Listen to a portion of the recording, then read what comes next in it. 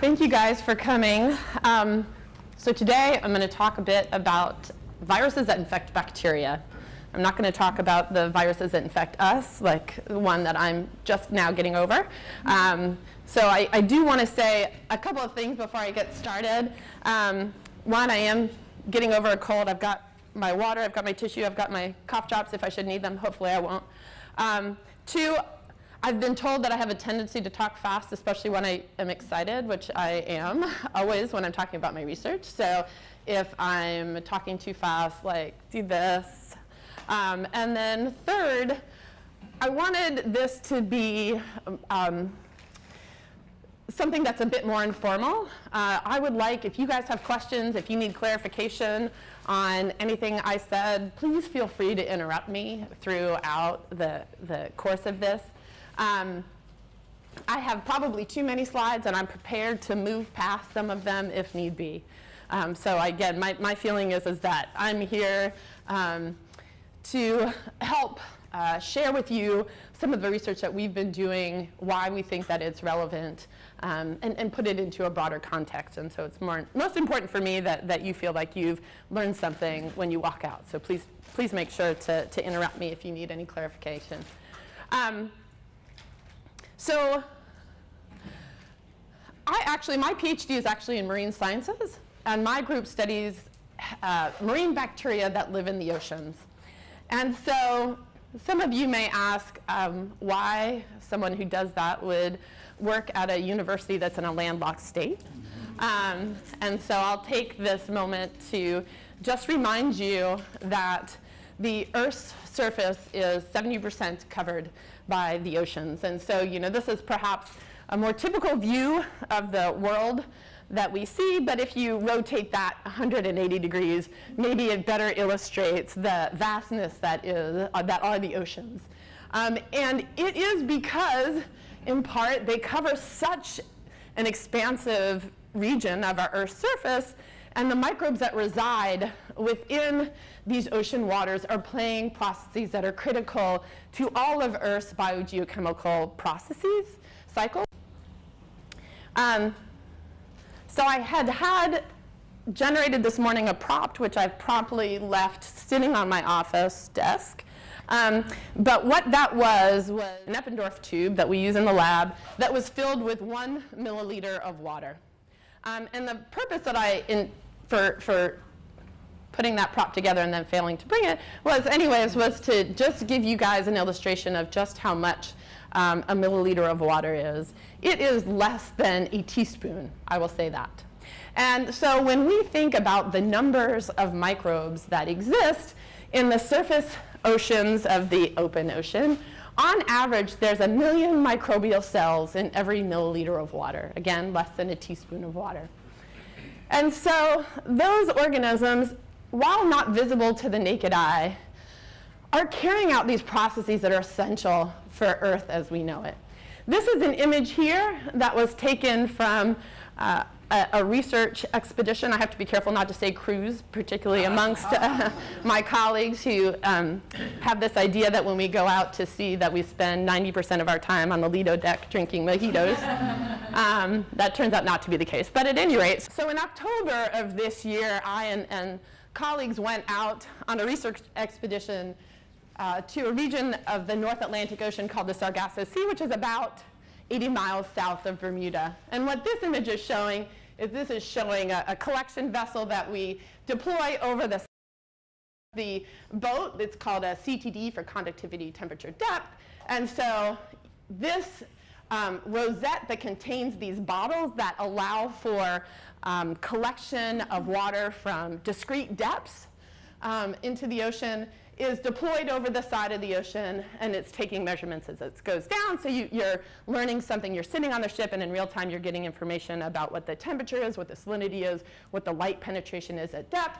You get those profiles once you deploy that unit to whatever depth, bottom depth that you're interested in, and then you make decisions as it comes back up where you want these bottles to be deployed so that they're capturing the water at discrete depths.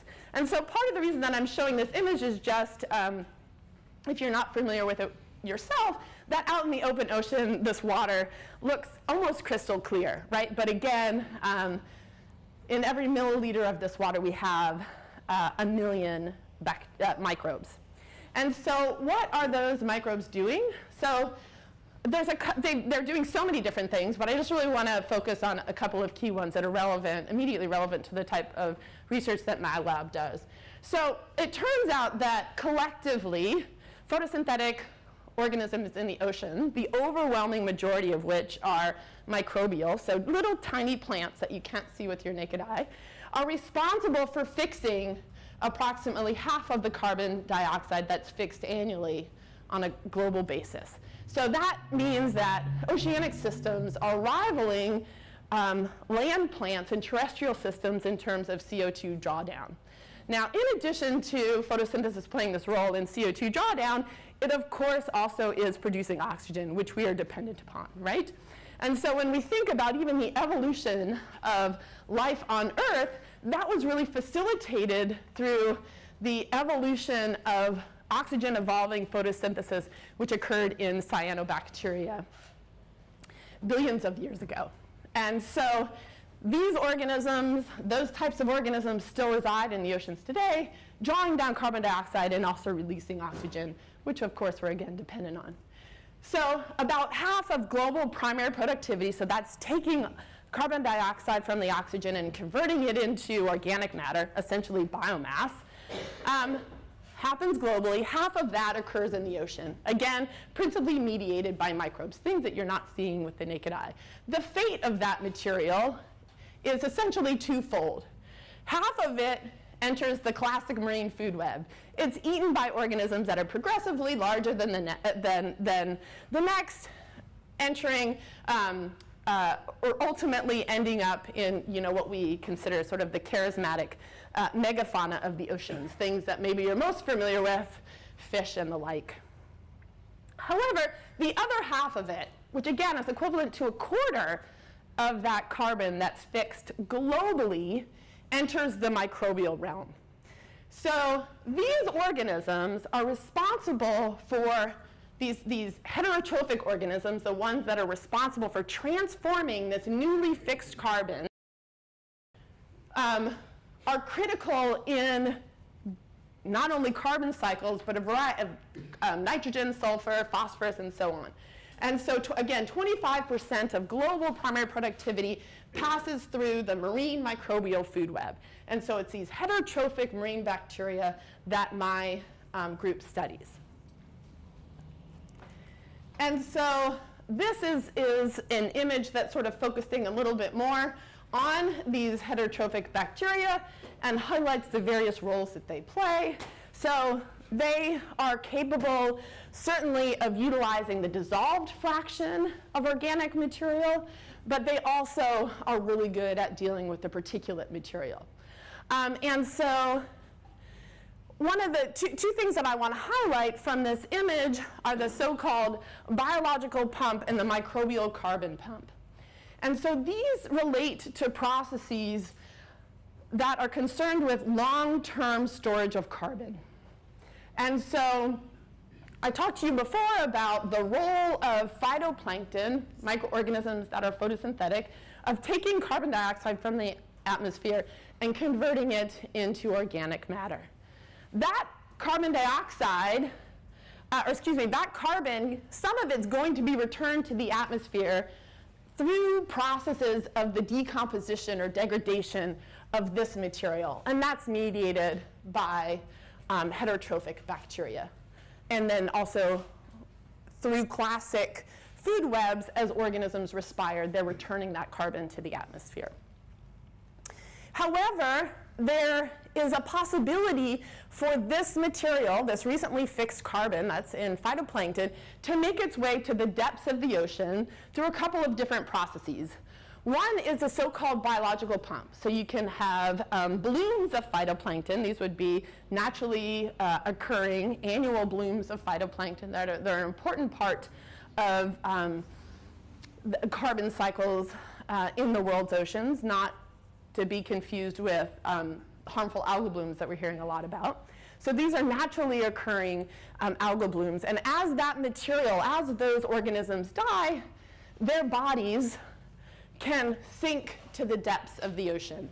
As they're sinking, the depths of the ocean, on average, the ocean is 4,000 meters deep. It can take a lot of time for that material to sink to the depths of the ocean. And so microbes, these heterotrophic microbes, are colonizing that particular organic matter and transforming, utilizing some of it, thus returning some of that carbon to the atmosphere, or as it goes deeper and deeper into the ocean, that carbon isn't returned to the atmosphere immediately, it becomes just supersaturated in the depths of the ocean. So that's the so-called biological pump. So it's a conduit for taking carbon from the atmosphere to the depths of the ocean, where it could actually remain for thousands of years. And so there's been some interest in recent years in terms of trying to promote phytoplankton growth in the surface oceans to help grease this biological pump in order to facilitate that capture of carbon from the atmosphere and store it at depths in the bottom of the ocean. Of course, some of the complicating factors with that is the rate at which these organisms might utilize that material and actually not allow it to be distributed to depths. Yeah? What does DOM and POM stand Oh, for? I'm sorry. Dissolved organic matter, particulate organic matter. That's very important. See, this is this is why you need to ask questions. And I appreciate that you do. So things that are dissolved can readily pass through bacterial cell membranes, assuming that these bacteria have the appropriate transporters. Particulate organic matter, oftentimes if microbes are going to break that material down, they have to excrete enzymes extracellularly to do that initial stages, and then once that material is broken down to molecular weight that's sufficiently small enough that they then transport it into the cell. Okay, so the biological pump, and then secondarily there's this so-called microbial carbon pump, and this is an idea that's only relatively recent, maybe 5 or 10 years, and an idea in that as heterotrophic marine bacteria are utilizing organic matter that's present in the world's oceans, they're transforming it in a way that makes the products more recalcitrant or less able to be degraded. And so that's contributing to the vast stores of carbon in the depths of the ocean.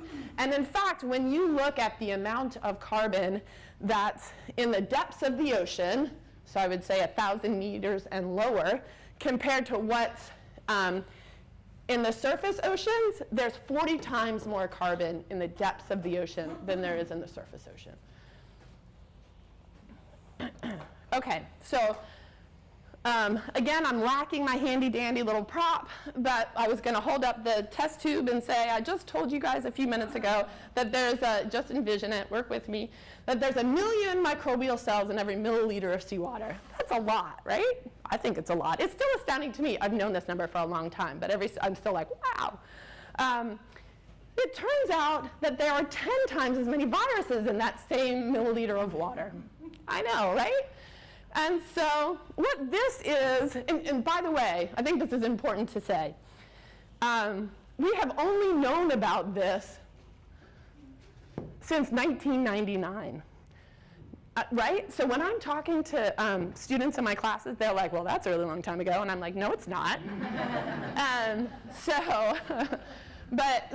essentially, this discovery was made in 1999 when Judd Furman, a microbial oceanographer, basically took a sample of seawater and filtered it through a filter that had really, really small pore sizes, 20 nanometers. That's about 10 times smaller than what we usually use when trying to filter bacteria out of some liquid, okay? And so he filters seawater onto this filter, and then he applies a fluorescent dye that binds nucleic acids so that he can then visualize these things using an epifluorescent microscope. And so that's what this is showing. And so this may look like a starry night to you. And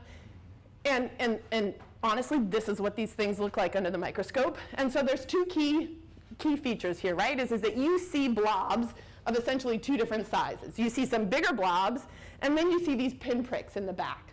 So these bigger blobs are microbes. They're principally bacteria. There's some archaea here as well, of course. But in the background, these things that look like they're hazy in the distance, those are viral particles.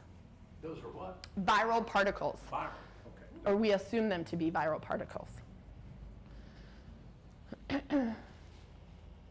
They're smaller than these microbial cells,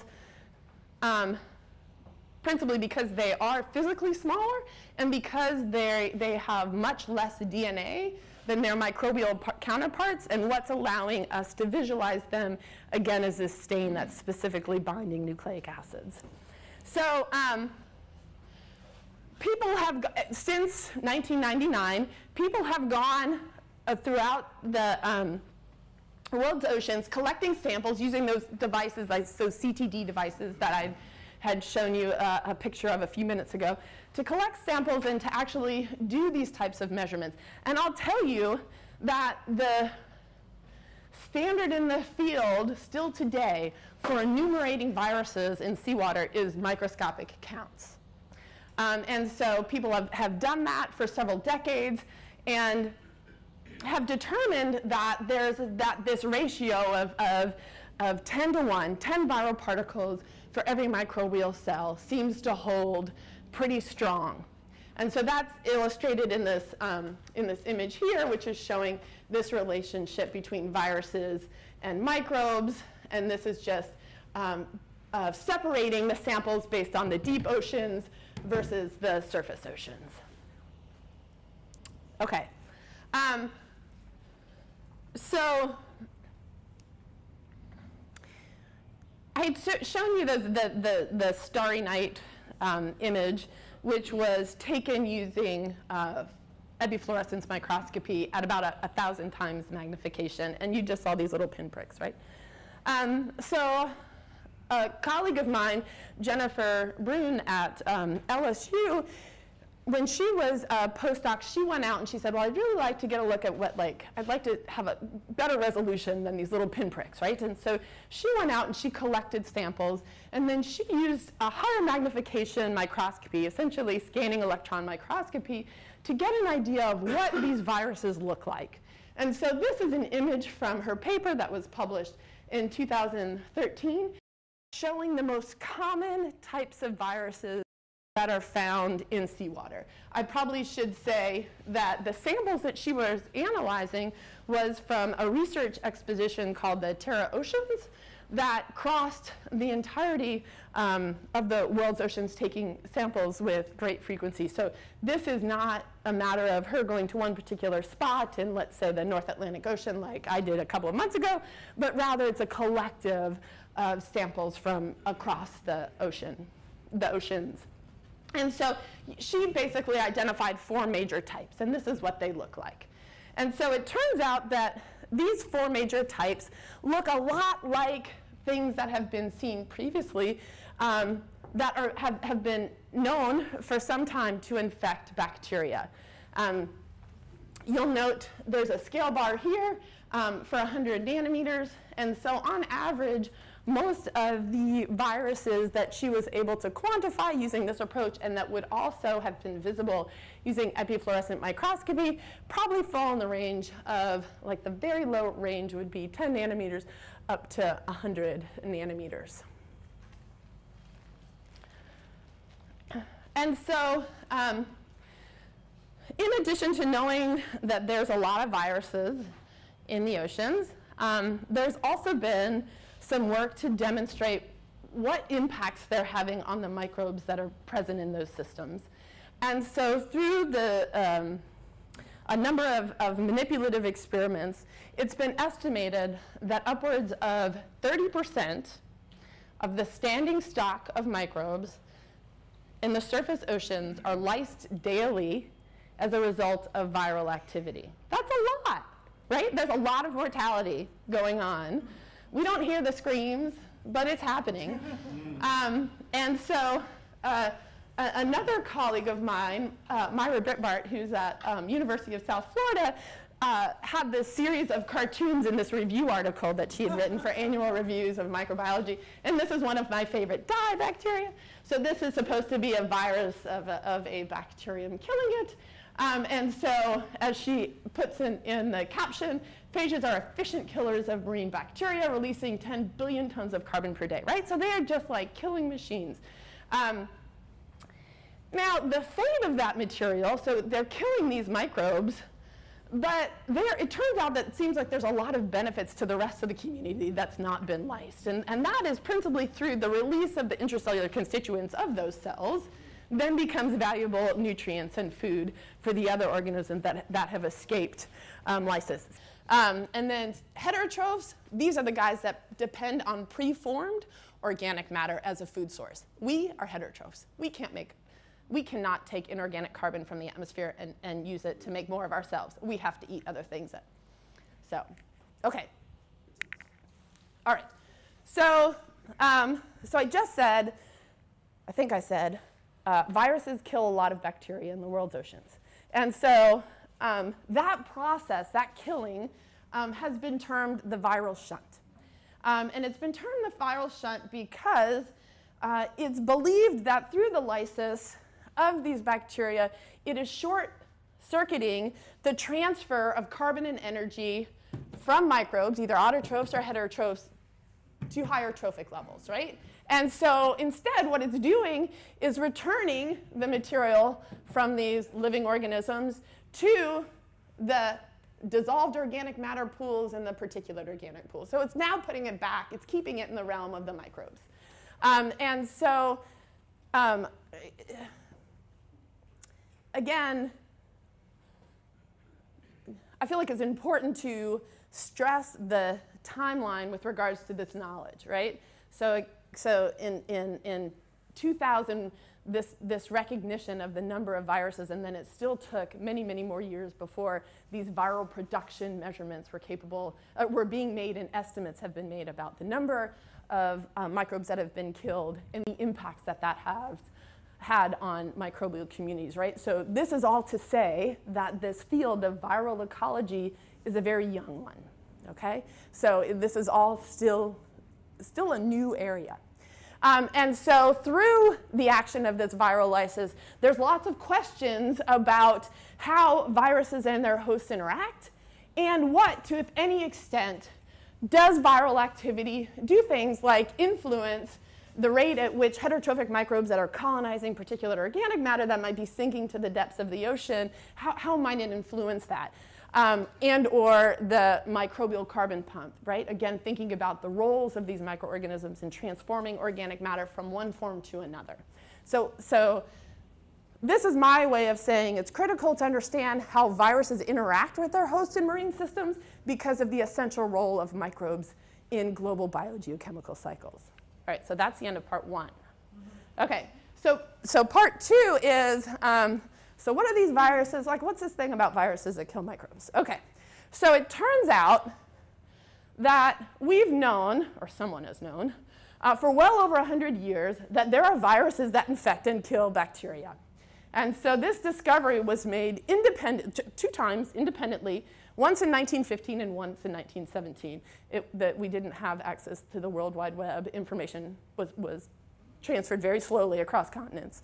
And so two independent discoveries in 1915 and 1917 that there are these viruses that actually infect and kill bacteria. And so we have those who study the viruses of bacteria, which I need to introduce you to a term, which is viruses of bacteria are called bacteriophage. And that comes from the Latin phage, for to eat or to devour. So these are things that eat or devour bacteria. Oftentimes they're just called phage. I will try not to use that term, but the reality is that sometimes I'll slip and say it. So there have been, or people have suggested that there have been 3 ages of phages.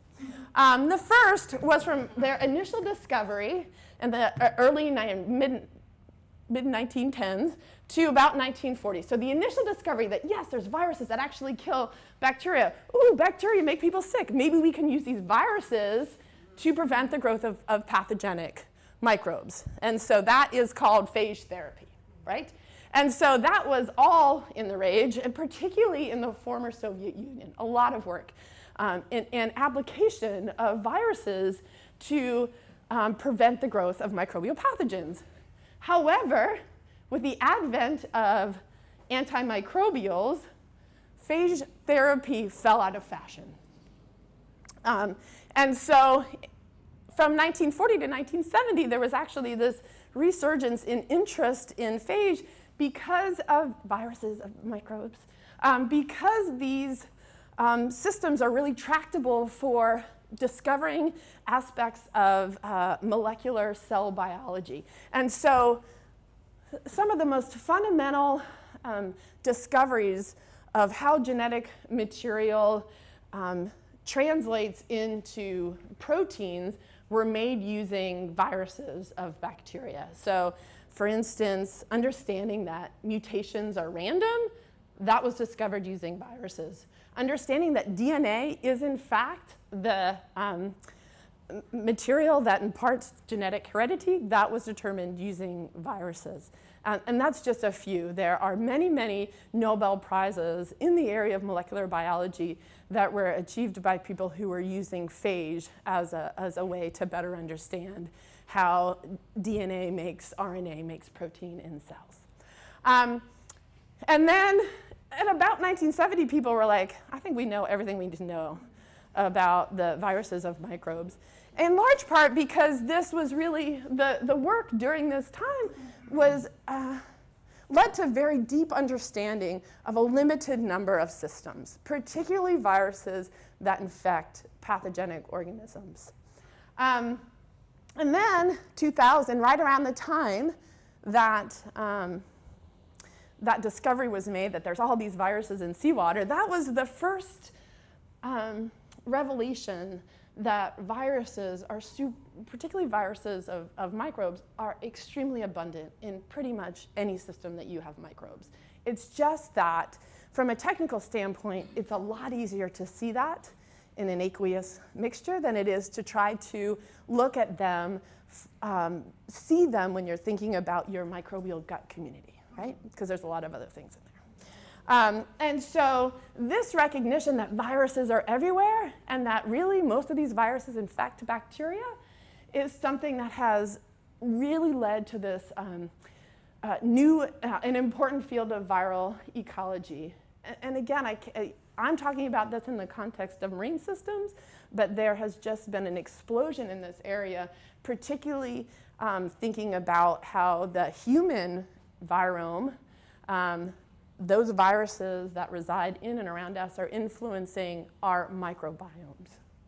And then there's also, because of, I'm sure that you all are aware, that there's a lot of concern with regards to resistance to antimicrobials and the identification of new antimicrobials that are effective against some of the most serious human pathogens.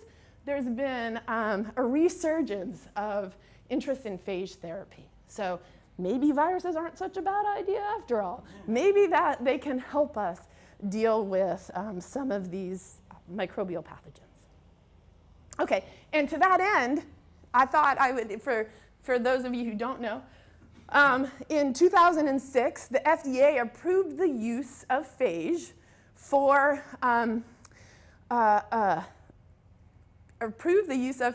in food processing and production. And so this is just showing a snapshot of some of these images of different phage virus cocktails that are active against different organisms like Listeria, E. coli, and Salmonella. So phage are actually being used in the prevention of the growth of specific microbial pathogens in the food processing sector. There is a lot of interest also, though, in looking at them for use in clinical settings for humans. Okay, that was a sidebar. Okay, so we've known about viruses that infect bacteria, these phage, for over 100 years. So it turns out that these viruses come in two flavors when we think about their lifestyles. The first is an obligately lytic life cycle, which is shown here. And so you have a virus, which is shown in pink up there, that's got a cute little tail. And on the ends of those tails, it has molecular sequences that help it specifically identify a target on the cell surface of its host. And so once it attaches to the host surface, it injects its nucleic acid into the host, and then it subverts the host machinery, takes advantage of the enzymes within the cell to actually make more viral genomes and the parts of the virus that it needs. So I should say viruses, most viruses of microbes are essentially nucleic acid and protein. Nucleic acid on the inside, and then they're coated by this protein-containing capsid, and then some of them will have this tail. So it basically subverts the host's machinery to make more of itself, and then ultimately it will lyse its host, and its progeny will be released out into the environment. And so this is actually showing a transmission electron micrograph of an E. coli cell that has been infected by one of its viruses, these T4 viruses. And so you can see it sticks all out on the outside. And then on the inside, you can see that these are viral particles, virions, that are being formed. This is right before lysis, right? This guy's not going to make it. So this is a lytic lifestyle. And there are lots of viruses that infect bacteria. This is the only lifestyle they know. It's the only thing they're capable of. When they interact with a susceptible host, they will initiate a lytic lifestyle.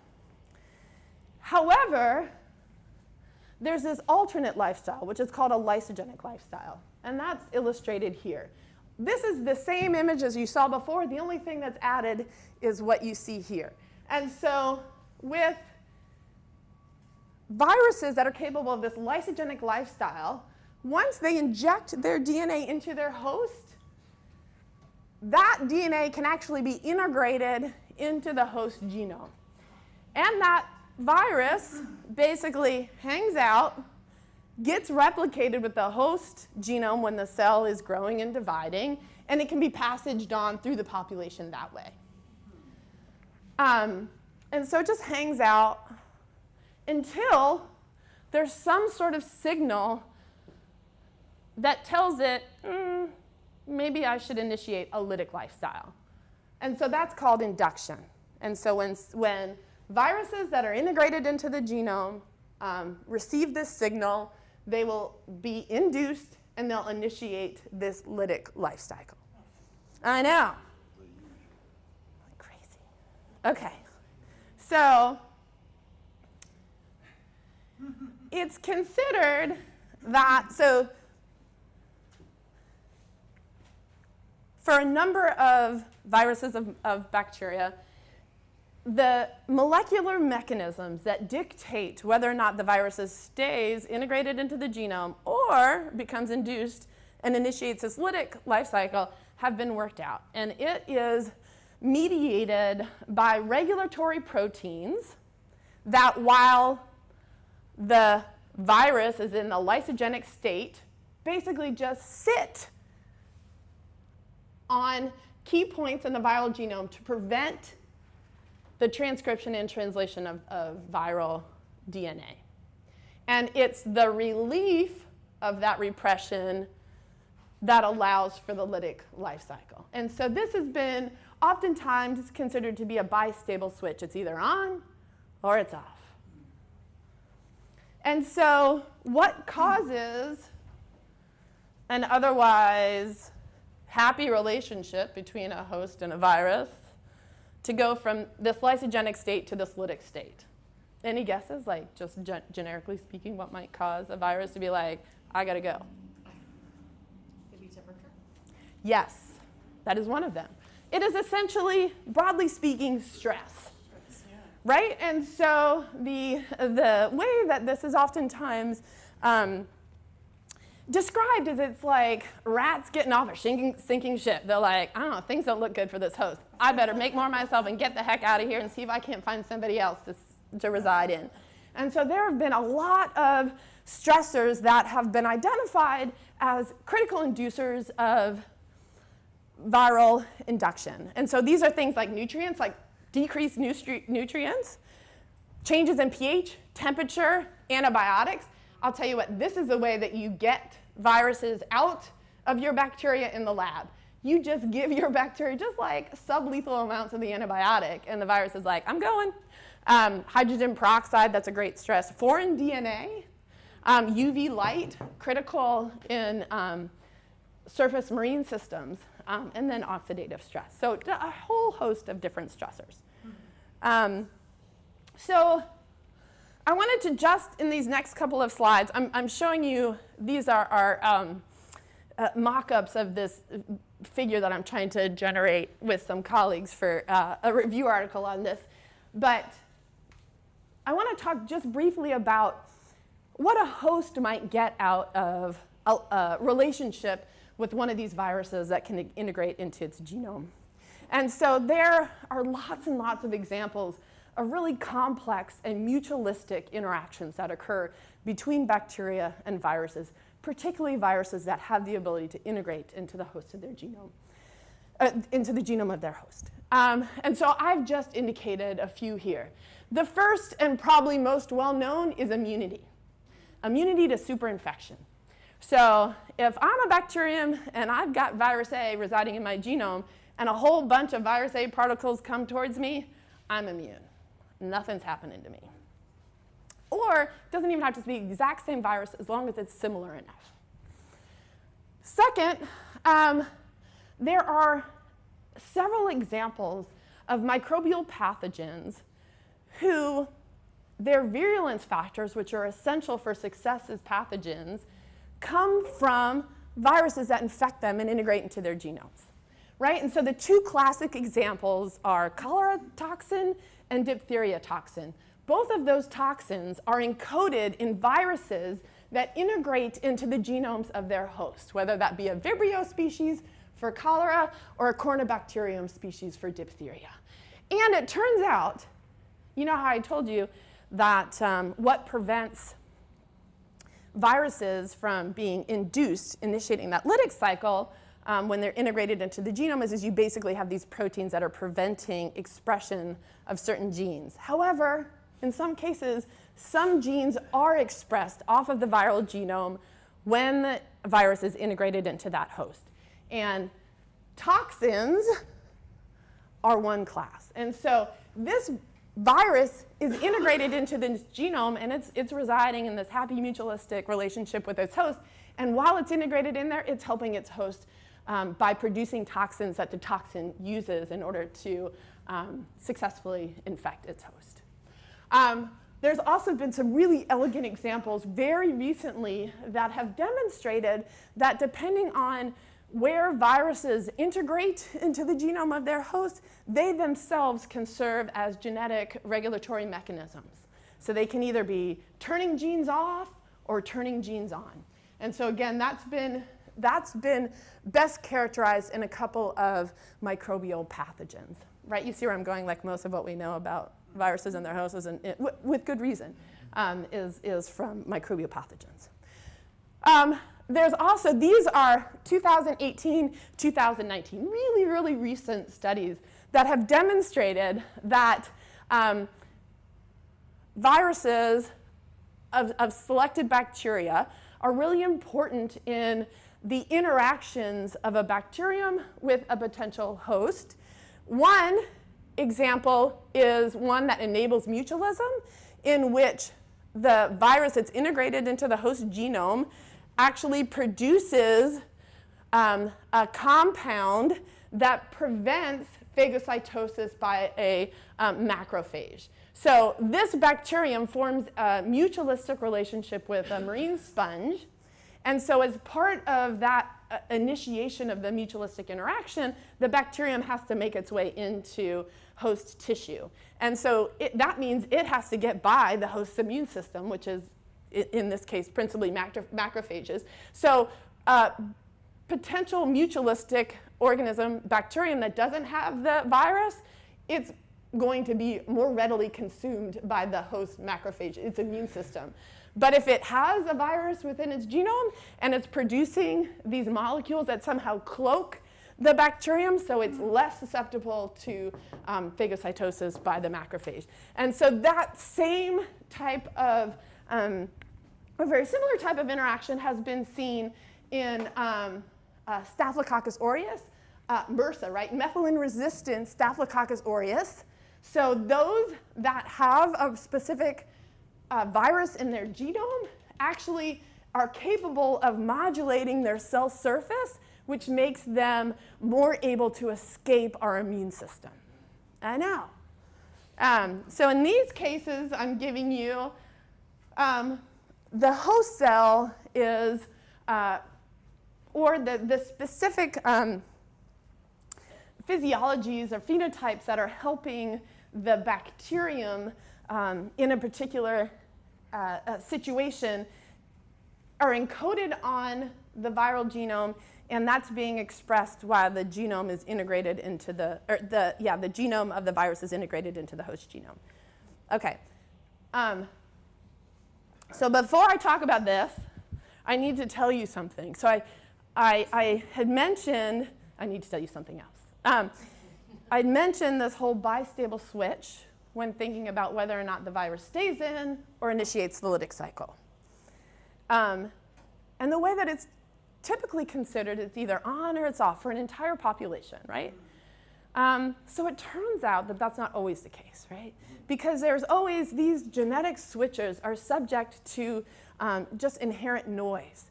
And so typically, we have something that's referred to as spontaneous induction that occurs in a very small subset of a population. It's usually less than 1%.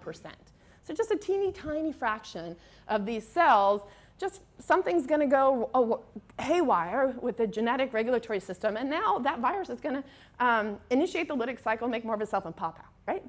Now, that's not a problem when you're growing this organism in culture because, again, remember I told you one of the advantages of having a virus integrated in your genome is it makes you immune to viral attack by the same virus, right? So you have a subset of the population. It's making, it just randomly undergoes a spontaneous induction. You've got more viruses that are in there, but it's not a problem to those cells in the population that already have the virus integrated. Now, so this spontaneous induction, where just a fraction of the population is lysed, has also been demonstrated to be important in mutualistic interactions between viruses and their hosts. One has to do with virulence factors again. So I talked about diphtheria and cholera, in which those toxins are produced when the virus is integrated into the, stably integrated into the genome. The Shiga toxin, which is produced by E. coli 0157H7, right? So that toxin is encoded by a virus. And that toxin is only produced when the virus initiates its lytic cycle. And so the way that that works in that situation is a subset of the E. coli population will undergo induction. They'll die. But in that process, they'll be producing a toxin that allows the rest of the population to move in. More recently, and so again, that's something that's been known for some time. More recently is this idea that this spontaneous induction, again, in a very small set of the population, could be useful in terms of producing viruses that are active against susceptible populations that are competitors, right? And so that's shown here. So where you've got spontaneous induction in this yellow cell, so it's producing these viral particles which aren't going to affect the cells that already have that blue virus that's integrated in its genome. But if you have a susceptible host, you've got a couple of options. You're either going to succumb to a lytic infection, or, it's not showing it here, or that virus is going to be integrated into your genome, and you've effectively now become a part of the population that's carrying this virus. Okay, right, and so this is my, I'm not a huge Star Trek fan, but I do remember this, resistance is futile, right? Like assimilate or die. Okay, all right, so that's my overview of viruses of bacteria. And so a couple of things that I want to make sure that I stress before I get into this last bit, which is, I'm not even going to have time to talk about it. OK, so here, I can do it. You don't think I can, but I can. But here's what I need to tell you.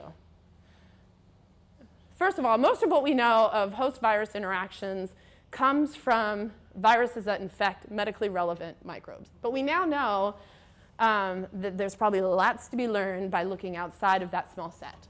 So that's motivating a lot of our research, right? 2, I talked to you about these viruses that can do this lysogenic lifestyle. It turns out, I think that this is important, it turns out that this is a really, really common thing. And so it is estimated that 40% of all bacteria that have been looked at, they don't even have to be cultured, but that have been looked at, contain viruses in their genomes. This is something that is extremely common.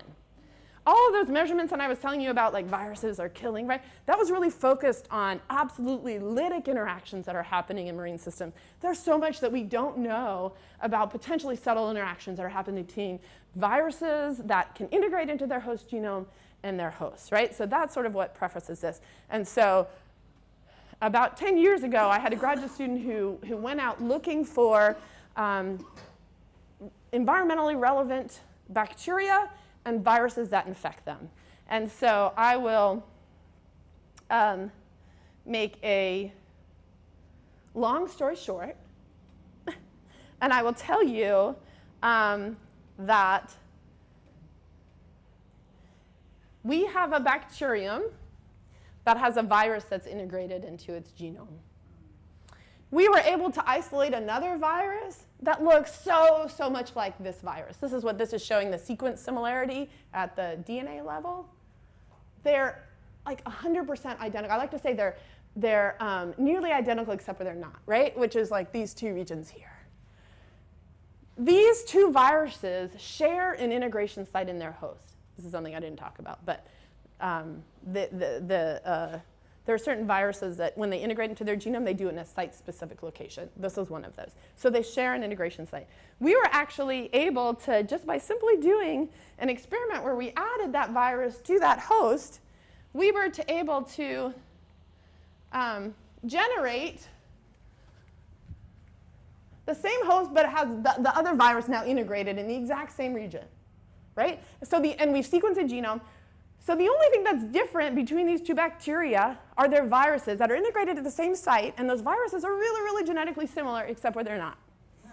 And each one of these bacteria is susceptible to lytic infection by the opposing viral type. I know. OK, so now I'm just going to cut to that we've done competition experiments, blah, blah, blah. Blah, blah, blah, blah, blah. And so I showed you before this image where you would have viruses produced by bacteria using as specific selective antagonistic agents against a susceptible host. What we've found is that there's a reciprocal attack. And so that's what I've tried to add this additional color coding here. And so it turns out that one of our viruses, remember how I said that viruses, they'll shed a few viruses, like, right, a very small population, even when they're in a happy, non-stressed state, right? And so those few viruses, when you mix these 2 populations in co-culture, they'll go out, they'll attack the other guy. And when they do, it ends up causing a whole bunch of things. This is the last thing I say, I promise. It causes a lytic infection that produces the red viral type. You also get some subset that now have the blue virus replaced by the red virus. But you also, during this, end up inducing this blue guy. So when you infect the blue virus-containing cell with the red virus, you actually end up making both viral types and both progeny types. And so we've done competition experiments to see, like, well, who will win in what situation? And it turns out that one of them wins when you grow it in liquid culture, like planktonically. The other one wins when you grow it as a biofilm, a community on a surface. I know. OK, so all right, so I hope I've convinced you of the following. Viruses and microbes are important players in marine ecosystems. Let's not kid ourselves, all systems. A mechanistic understanding of most host virus interactions is unknown, and that's because of a bias, an appropriate one, towards those systems that involve biomedically relevant hosts. And so we have a 2-virus, 1-host model system that reveals a new competitive interaction between infected host cells. And so the types of experiments that my lab is doing now is asking, I gave an example. One virus host pair does better in a free swimming environment. The other does better when it's growth on a surface. So now we're moving towards asking what happens when you begin to increase the complexity of the system by adding more and different types of microbes. So that's where I'll end, other than to acknowledge the number of graduate students who have been critical to this project. And thank you for your attention. I totally blew the time. We've got about 5 minutes for questions, so if we have anybody that has a couple of questions. So you mentioned that the viruses could break out of the microbes if there was a change in pH. Does that mean that a lot of the bacteria could die in the ocean if the pH decreased because there's a theory that pH in the ocean can decrease? Well, it's not a theory. I think that there's evidence that we see acidification, and that's linked to atmospheric concentrations of carbon dioxide. And so I think that, yes, right? So that is a potential trigger for some of these viruses. And that's something that people are very recently beginning to actually do manipulative experiments to test. Yeah, absolutely. And temperature as well. Yes? So if the oceans do acidify, and you were talking about connecting this to climate change, would that mean that there'd be just more carbon released from it sink in the ocean? I think the answer is we don't know. It's not as simple as that. I think I would want to be cautious about making conclusive statements with regards to that. But there's very clear interactions between the pH and the effects for organisms, many marine organisms have calcium carbonate shells, and a lot of those organisms have microbial symbionts that are essential for their life, like corals. And so I think that there's a lot of evidence for stressors that are influencing corals, that there's a link to viruses that are associated with microbes that are symbionts of those organisms. That was probably more of a vague answer. Yeah. Did you have a question? Oh, go ahead. Well, when you're talking about the viral genome being integrated into the bacterial genome, is that mechanism, is that also considered sort of a part of evolution as well, that it can make changes in the genome of something by bringing in material from the outside? Well, and here's the other thing. So I didn't even talk about that as part of the beneficial interactions between viruses and hosts. And for sure, it's genetic exchange. So there's something that's very well characterized called viral transduction. So viruses can, for a whole number of reasons, accidentally pick up host DNA when they're packaging what they think is just their DNA into their capsid, and then they can take that to a new organism. And so it's a very well-established mechanism for genetic transfer. Yep. Yep. Go ahead. Oh, I'm sorry. So in a very simplistic way, hydrogen peroxide would be antiviral. And I'm saying in a simplistic way. Well, hydrogen peroxide is antimicrobial for sure. And when you say antiviral, I'm talking about it in the context of it's it's indirect, right? Because it's not acting directly on the virus, it's acting on the bacterium, which initiates this SOS. Not a great name for it. It's called the SOS stress response. And so, yes, now, if you have free naked viruses, perhaps those that infect humans, they may be more susceptible to hydrogen peroxide. But here's the thing. I don't know anything about viruses that infect eukaryotes. I have a colleague who does. If you would like to learn more about that, you should invite him to come talk. One more question? I was gonna wait to do mine after, but they're spraying low pH 2.5 water on MRSA and cancers, skin cancers now to kill it. That sounds like it's similar to. Well, so I don't know enough about that, but I would guess, particularly when you're thinking about microbes, it's this recognition that most microbes have very defined and somewhat limited pH ranges in which they're able to grow. And so I think that part of what that is a more broad-based killing mechanism for those, at least MRSA. I think one of the things that is potentially appealing about phage therapy, which is using viruses to kill microbes, is the potential for a highly selected and targeted approach. Because these viruses are usually have what's considered to be a fairly narrow host range, right? So for a lot of the antibiotics we take, you know, so, well, maybe they'll affect like one class of microorganisms, but it's usually still a really broad class, like gram-negative bacteria, right? And so, you know, there's a reason why it's suggested that people take probiotics after an antibiotic course, and that's because you've killed a lot of innocent bystanders in that process. So I think one of the things that's potentially appealing about phage therapies is a very targeted approach. You know that there's a pathogen in there that you want to get rid of, and so you could do that in a more directed fashion.